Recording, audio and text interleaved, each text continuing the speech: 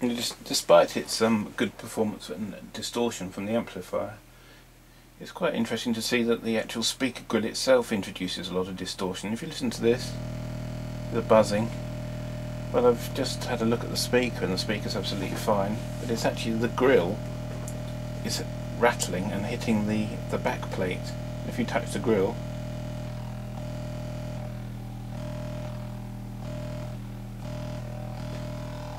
so the whole cloth, speaker cloth, is actually like a flapping about. So certain frequencies, certainly low frequencies, is a problem. When you move up to higher frequencies, it's not so bad.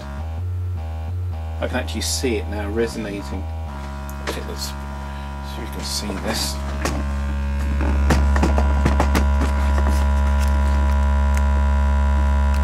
Focus on the speaker cloth.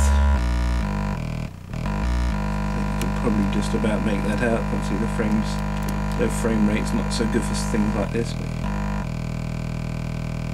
I get it around 50 Hertz actually. You should be able to see it sort of.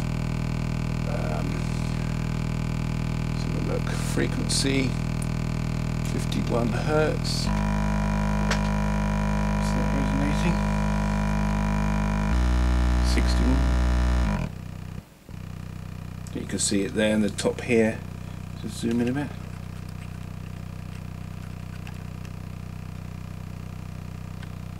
There we go. So the whole thing's rattling about and actually distorting the audio.